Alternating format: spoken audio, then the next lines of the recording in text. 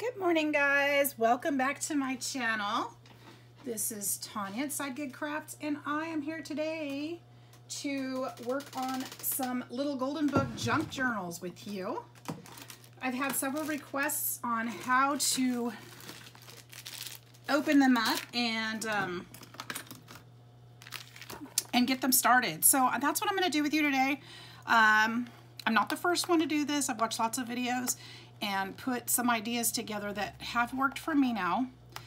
So we're going to do this together. I'll show you a couple different versions that I've seen. And there's so many people doing it that I'm not going to link my inspiration because they all inspired me. And there's just no way to go back and do that. So I want to thank all the people who have done this before me, who have shown me some awesome ideas. So I mean, just using a baby wipe now, these were all thrifted, and I just want to make sure that they're as clean as can be and you know, look the best. So I'm just using a baby wipe to clean off the front and the back. And I just picked a couple books that I'm going to be using. I've got a whole stack that I actually need to do, but I'm just going to do a couple today. Because there's really, I've got 3 books here. One of them is not a little golden book, but we're going to take it apart too. And I'll show you how you can do this with probably any book, really. So this one is not a little golden book, obviously. It doesn't have a little gold trim on it, but I'm going to clean it up. And we're gonna do it with this one too. This one is actually a Christmas gift for a special little girl and who loves rainbows. So let's start with the golden books, okay? Because I know that's what you want to see. We all have those little golden books that we're attached to that we read a lot when we were kids, and that's what I love about these journals, these little golden book journals, to the junk ones, because we all relate to different books. You know, there's ones that we read over and over and over again, and my idea is that if we're doing junk journals with them, we're loving them all over. You know, these are gonna, I mean, kids will read them and everything, but it just gives it a new life and puts it back in the hands of the adults that really cherish them too. So here we go. In the little golden books, there's 2 staples in the binding. There's 2, and you can feel them through there, and you can see them. And let me see if I can get up close so that you can see, you can kind of see the indentation. See that right there? That's the staple. And the other one is right there. They're usually pretty worn, and you can see them on the back side too, usually. There's the bumps for that one, and then on that one too. So what we're going to do is we're going to take our very sharp X-Acto knife, so be careful. This is not a project for kids unsupervised, for sure. And we're going to, or what I do, is I'm going to cut just next to that staple. I'm just cutting the paper, the foiled paper on the top, on either side of that staple, and then at the very end of that staple. And then what I'm going to do is I'm going to very carefully lift that foil up. Now this won't matter so much if you're going to be doing the fabric binding, but I'm going to show you how to do the 3-wing binder to preserve that foil. Because as we know, that little, oh, my thing is not tight. The little golden books all have that foil lining on them, and that's how we know that they're little golden books, right? That's one of their special features that makes them so recognizable in our bookshelf. So we're gonna keep that paper on there. Just leave it there because we're gonna put it back, okay? And you can keep it so it won't have a big hole in it.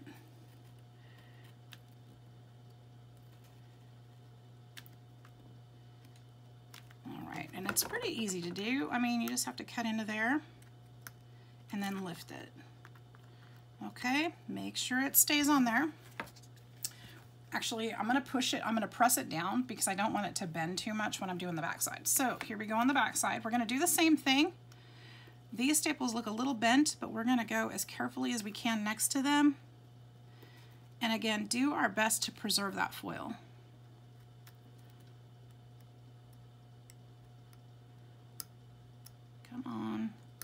This one's glued really well. I'm just gonna say that. Oh, I messed it up.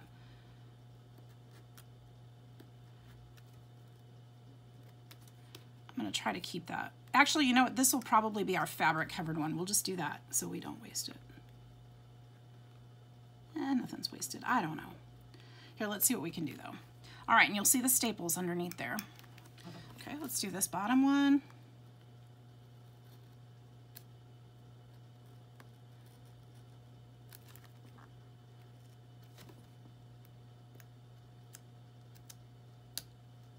You guys, it is hot here today, here in Alabama.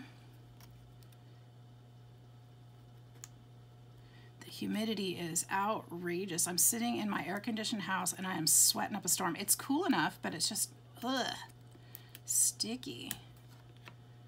Okay, I'm gonna keep that way. Oops. Now, I want to get, I have another X-Acto knife that I'm going to use. This one's got a broken tip, so I don't mind. But if you've got a knife or, oh, I know what I can use. This is better. I used this the other day and it worked out really well.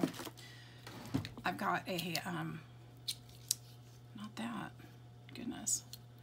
There we go. This is one of my work tools. It's not even sharp, but I think one of my kids, I think my oldest kid had this in his backpack one time when he came home from school. And I snagged it because I didn't want him to have it. It's just sat in my drawer since then. That was a long time ago. He's been out of school for quite some time. All right. So I'm just going to put this underneath that staple and bend it up. So whatever tool you've got, be careful because you don't want to break your tools with these staples. But just bend the ends of those staples up because we're going to pull them out from the other side. So the straighter these are, the better. Okay. Oops, this particular knife, I gotta go a certain direction or it's gonna fold up on me. It's a piece of junk, but it works. I don't know where he got it. I'm sure one of his friends must have given it to him, but whatever. That was like 10 years ago. All right, and then on this side, we're gonna try to get under that staple carefully so we don't cut up that paper. Okay, just work it up just a little bit because we can get up, we're going to get a pliers and pull it. Oops, pull that paper back up. This is the hardest part, you guys. The rest of it is easy peasy. All right, just get under there. All right, and then I'm going to get a pliers and just pull it out. There we go. It's a big old staple. And then I'm going to carefully put these papers back a little bit so that I don't accidentally tear them off. All right, once you've got those stapled out, I'm gonna throw them away right away because I'm the person that would step on them. So these papers are still on there. What we're gonna do is you can use a glue stick would work fine, but I like my Bearly Art glue because it's got the precision tip on it and it dries pretty quickly. I'm just going to glue these back down. Whether I use this for my my ringed binder or my ringed journal or my fabric journal, I want those papers to be laying flat so that they're not causing any problems. So either way, you want to glue them down. Or I guess if you're doing the fabric, you can even cut them off. And it looks like I tore this one a little bit. So this one will probably be my fabric journal because I damaged it. So, all right, and then hopefully I'm still in frame here, you guys. I apologize if I go out of frame. I'm still learning how to use this new setup. I'm gonna hold that down just for a second. All right, so now that we've pulled those staples out, this is all going to come apart. I say that. Ooh, they glued this one in. No wonder it was glued so well. The other one wasn't glued in. So we will have, these usually have 2 signatures in them. Let's see if this one does too. This one's different. Is this, oh, this was in 1975, so they probably started making this one different. Maybe, maybe not. Here we go. All the pages are coming apart just fine. Where's that second signature? This is the second signature. Okay. Oh, I want to make sure I don't ruin it. There it is. All right. So that glue is what kind of got me with those staples. So you'll see that it comes in 2 signatures. Now, if you open these up, these are solid pieces of paper. So these are, some of you may not know what a signature is. So it's full pieces of paper that are folded together. And there's 3 to 4 in each signature. We're going to keep these together just the way they are. We're not going to do anything with those, okay? Just set them aside. Now you'll see that the binding, this is the foil binding right here. When we start sticking pages in here, this is not going to be big enough. Now, some people will actually cut this whole thing off because they find this to be flimsy. I don't want to do that unless, hang on a second. Hang on a second, what am I thinking here? Nope, I don't want to do that. Either way, whether it's the 3-ring or the fabric binding, I don't want to cut those off because these pages won't be the right size anymore if we cut them out. And then we'd have to cut the pages or fold them, and then that's just damaging the book, and I don't want to do that. So what we're going to do is this. We're going to carefully, I'm going to take my sharper one because I don't want to mess this up. Gosh, you guys, my desk is such a mess. I was a crafting fool yesterday. I made so many things and my desk shows it. I tried to clean up a little, and but I've got piles just out of camera range. So what I'm going to do is just slice with my X-Acto knife right along the edge of the book back, and if it doesn't come across the first time, do it again. Don't tear it. Okay, there we go. Now we've got a nice clean edge and the tape is still there. Okay, we're going to do the same thing on the front cover. Today I'm just going to show you how to take them apart. We'll do the binding part on a different video because it would just take too long. There's no way to do it all in one without sitting here for hours and hours, and I don't want to do that to you. I know you've all got things to do, including your own binder. So it will take off a little bit of the tape, but that's okay. We've got plenty. It's still there, and it's gorgeous. So that is how you do it the one way. Well, the next one's going to be the same way to take it apart. But actually, I don't have to show you how to do that again, because we're not going to actually bind it today. So I don't have to do that one again. So we'll shorten the video by a little bit. Okay, let's do another book. So take it apart this way, set it aside for the next video. We'll be ready to do some binding.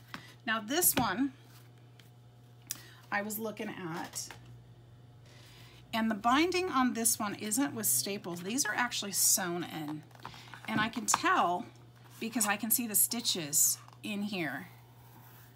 So I have not actually done this before on this kind of book. So you're going to experiment with me and we're going to go through it together.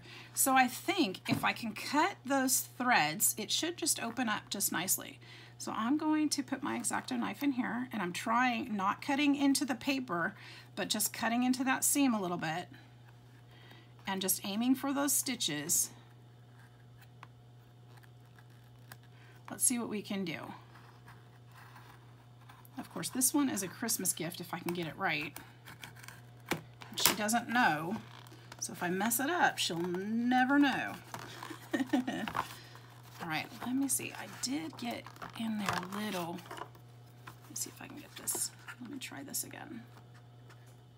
I might have to go a little deeper, a little more aggressively. I wonder if... See, I don't want to cut the pages on this one either. This one is going to be, I'm going to use the binder rings method on this one. So I want to be careful not to cut the pages. But I might have to be just a little more daring with my cutting. I could hear it. Oop. Oh, look at that. I cut a page out. Oh, great. Oh, but I did. Okay, good. there we go. We got the binding cut. See how the stitches are in there? This one was sewn in. I want to try to preserve the binding as much as I can, just because I need to take it apart and figure it out. Ooh. Well, mistakes happen. Let's see if I can get it from this edge.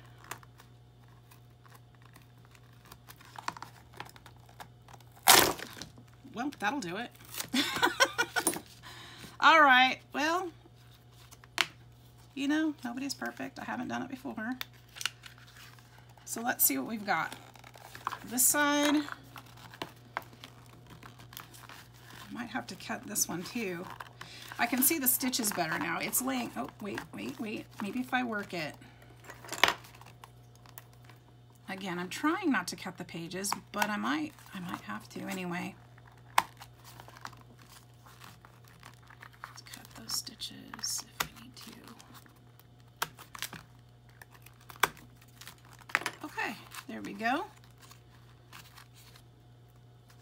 Interesting how they bound this, because one of these pages is actually glued. This is the back. They glued this to the back, so that page is actually the back cover. So I will have to cut that one for sure. There's no way around that. So my plans may have just been changed a little, which is fine. We're gonna figure this out. We'll get it done. I think the best thing you can do is take your book apart and try not to damage it as much as you can. And see what you got.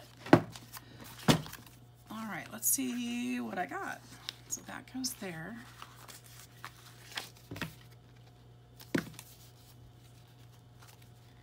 I'm gonna have to trim these up to be clean. See how it tore. So that one page must have been the front cover as well. Let's see what it did to my pages. So it looks like I can actually cut the edge of this book, because it's not, I'm gonna go ahead and pull it, because it's not printed all the way to the edge, and that way I can take those dots out too, the sewing holes. So I'm going to be trimming that up, and I'll do that in a minute. Okay, we're good. So what I'm going to do with this one is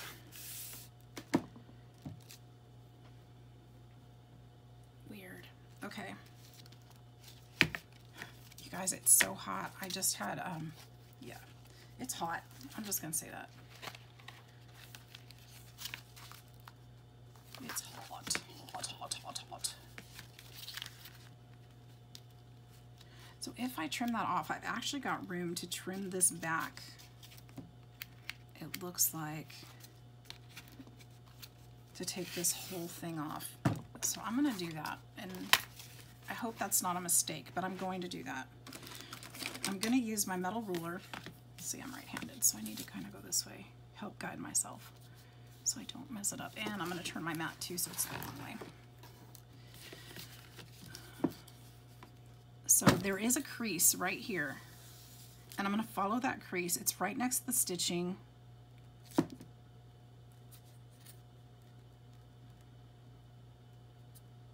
For this one, I'm not going to use my X-Acto knife. I'm actually going to use my box cutter.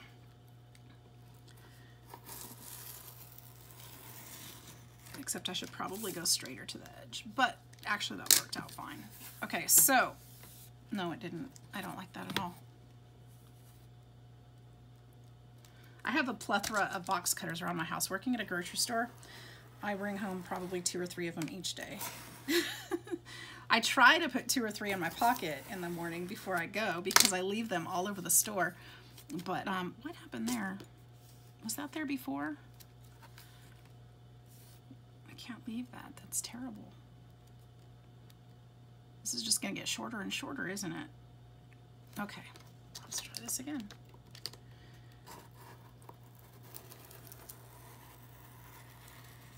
But I use them so much at work that It's funny when I'm at home and I need to open something, I automatically reach for my pocket for my box cutter. At home, of course, I don't carry one, so it's a little humorous. But I do keep one in my desk drawer because they are useful, very useful. All right, that's going to have to do. I'll work with it a little bit, but again, this one's going to be on binder rings, so this will work out just fine. All right, let's do the same with this one. This is the front cover. Let's get that junk out of there. And again, I'm going to cut on that groove.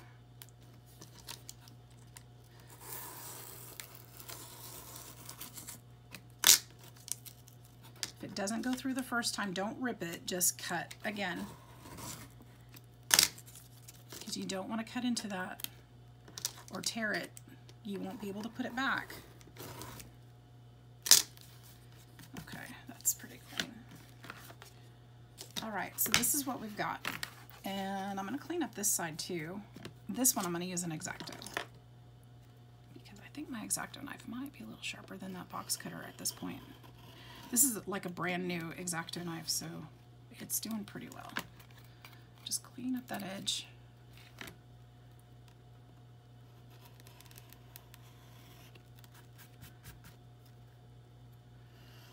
So you'll see this book is a little trickier than the golden books. Those are super simple, but you know, we should be able to make journals out of any book. I mean, it's a book, right? All right, so that's pretty cute. So this is what we've got so far. Let me see if I need to clean that one. That one's fine. We've got the front, we've got the back. We're gonna trim these up, and I think this is going to be easiest on my my paper trimmer. So give me just a second. I'm going to step away here. My paper trimmer is right next to my desk. I just want to make sure those papers are in there just right, so that they're all cut the same. This one looks like it's poking out. I don't know why. Okay. I think that was the one that was glued to the back. I think I'm going to go ahead, I don't know if I need to do this, but I'm going to go ahead and clip these just to help hold it in place. That's not going to work. Safety pins aren't going to work. What in the world? Where did those come from? Let's try the next box. There we go. I'm going to clip those in place. I'll do the same to this one. Big clips, little clips, just hold it in place. All right, I'll be right back with that paper trimmed, hopefully. Hopefully. Right there. All right, that's pretty good. There's a little bit of stitching on there. I don't like it. Yeah, it's fine. Again, it's gonna have the binder rings in there. If it's not perfect, it's okay. It's okay. I keep forgetting. It's a junk journal. It doesn't have to be perfect. What is perfect anyway? What does that even mean? That's kind of like normal, you know? The word perfect. It's just our idea of perfect. Perfect means it's full of love, full of effort, and it's the best job we can do. So that's what perfect should be. This one is much better, even with a sharp blade. That one was a little rough, but it's okay. It's still got a little bit of trim on there. I'm okay with that because it's not going to show that much. There's going to be so much going on in this journal. So we've got a cover and we've got pages. So we're on our way. I will show you how to bind this one today because it's quick and easy and I'm there. Actually, I only have one binder ring. I'm gonna need to get some binder rings, but you'll be able to see the process. Okay, here's what we're gonna do. we are going to get our trusty dusty. You guys, if you don't have a Crop-A-Dile, get one. I use this thing every single day. Every single day. I love this thing. It's worth the money, I promise. Sometimes, you know, like even with my ATC cards, it just gives such a finished look. It's gorgeous. It's really cool. And I'm not gonna measure these because once I feel like I should put three in here just to hold a little better. So what I'm gonna do, I'm gonna go as close to the middle as I can. I'm not gonna measure. I don't measure a lot of times, but this looks like it's about center. And then this part punches the holes. So I'm gonna go in here and I do wanna put them, you can move this plastic for a guide for how far you can put this in. And I think I wanna go right about there. So that way they'll be at least uniform. And then it'll punch a hole. Look at that, right through the cardboard. Okay, and then this one looks, knock that out of there. This one looks about right. And then this one looks about right, because my regular hole punch would not be able to punch this. I think I moved that guide. I did. I moved it just a little. Oops. Well, if I didn't before, I did now. Okay. Let's go there. And there's a 3 punch, okay? Now what we're gonna do is use that as a guide for the back cover. And I'm just gonna put a little dot in there. I'm gonna use a marker or a pen and just put a little dot. That way I know where they go. And I'm gonna do it again. Okay, my guide tells me how far in, and the hole tells me where to place it. There we go. Hope you guys can see this.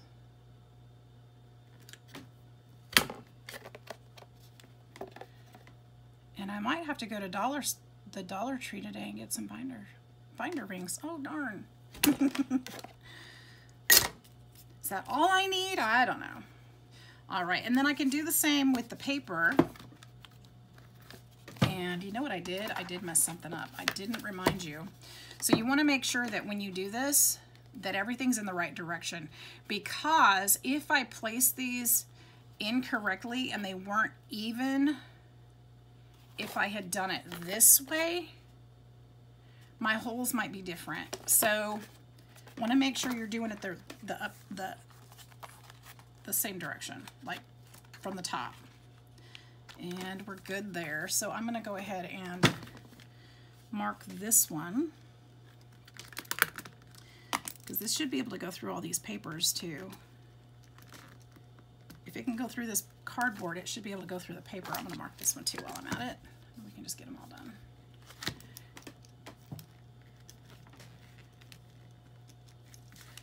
Okay.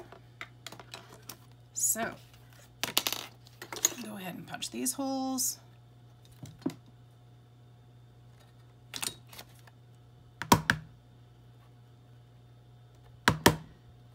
Can't see it if the paper's still in there. There we go.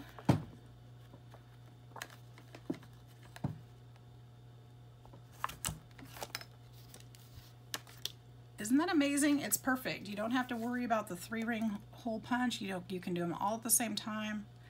It's magical. I love it. This thing is awesome. So worth the money. So worth it. I know they're kind of pricey, but every crafter should have one of these in their craft room. I'm telling you. Telling you now.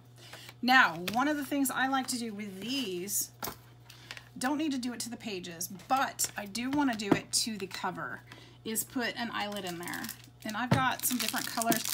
The Crop-A-Dile actually comes with some of the eyelets, but I got some other ones elsewhere. I think I got some on AliExpress. different colors and stuff. And I'm going to put an eyelet in each one. I think it's going to probably help it keep from wearing too soon from the binder rings and from turning of pages. So I'm going to put an eyelet in each one of these, of the cover. Doesn't that give it such a nice finished look though? I really like that. Just give it a little squeeze and it's on there.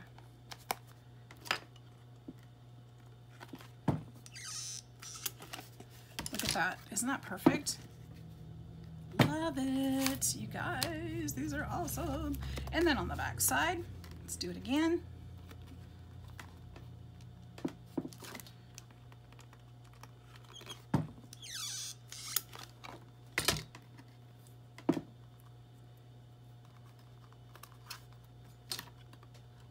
And for the pages, you could use, what are they called? The little donuts that you put around it that help so that the pages don't tear. You could do that on each page. I'm considering that. But you don't have to. It's totally up to you. I can't remember what they're called. We always call them donuts.